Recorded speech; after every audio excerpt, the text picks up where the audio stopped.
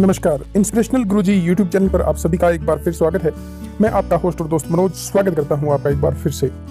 दोस्तों, Haryana staff selection commission की website से एक बड़ी खबर आ रही है आपके लिए रिजल्ट से जुड़ी हुई। जी हाँ, और रिजल्ट अब हरियाणा पुलिस या एसआई से जुड़ा या ग्रुप डी से जुड़ा नहीं है, एक नया रिजल्ट है। तो चलिए जान लेते हैं क्या है। जैसे ही आप HSC की वेबसाइट पे जाएंगे तो आपको लिखा मिलेगा नोटिस टू कैंडिडेट। यहाँ पर आपको स्पष्ट दिखाई दे रहा है, notice two candidate for interview for the post of accountant MC municipal corporation में अकाउंटेंट के लिए इनकी जो नोटिस डाला है HSC ने, तो उसी को हम अभी देख लेते हैं। तो चलिए, मैं आपको PDF मैंने आपके लिए पहले ही डाउनलोड कर रखी है, तो उसको देख लेते हैं। यहाँ पर सीधा सीधा लिख रखा है इन्होंने, हरियाणा स्टाफ सिलेक्शन कमीशन और notice two candidate for interview for the post of accountant MC of Haryana state agriculture marketing board HSC MB Panchkula against advertisement number 7 2015 category number 18। यानी बहुत पुरानी 2015 की ये वैकेंसी थी, नोटिफिकेशन था, उस पर अब इंटरव्यू के लिए बुलाया गया है।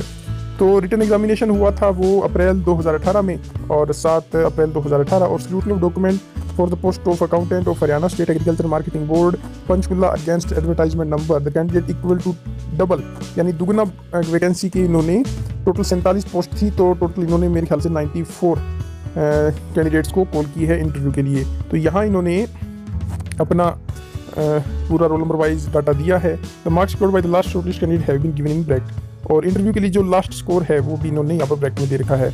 तो जनरल के लिए जो 14 पोस्ट थी, तो टोटल 28 कैंडिडेट को कॉल किया गया है। आप यहाँ देख सकते हैं 1 2 3 4 5 6 और 7, तो 7 चुके 28 और 29, टोटल 29 कैंडिडेट हैं जनरल में, और 118 नंबर, कम से कम कट ऑफ 118 नंबर गई है। SC की 7 पोस्टें थी और तकरीबन इसके लिए 13 लोग हैं और 62 कट ऑफ रही है। No other eligible candidate available in this category, यानी और कैंडिडेट मिले नहीं। BCA की 4 पोस्ट थी, 94 कट ऑफ गई है, उनकी टोटल 8 कैंडिडेट बुला लिए गए हैं। BCB की 4 पोस्ट थी, इनमें 7 ही कैंडिडेट इनको मिले और 92 टोटल कट ऑफ रही है। और इकोनॉमिकली बैकग्राउंड की टोटल 5 पोस्टों के लिए 10 कैंडिडेट 108 कट ऑफ में। ESM जनरल की अगर हम बात करें तो 3 पोस्टें थी, लेकिन 1 ही 2 मिले इनको और 86 नंबर कट ऑफ गई है। SC ESM, BCA ESM और BCB ESM की वैकेंसी रह गई खाली। और OSP SC की 1 पोस्ट थी, वो खाली रह गई, लेकिन ESM BCB 102 number cut off रही।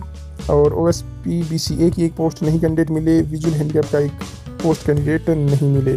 तो the interview of the above candidate will be held on 22 February 2019।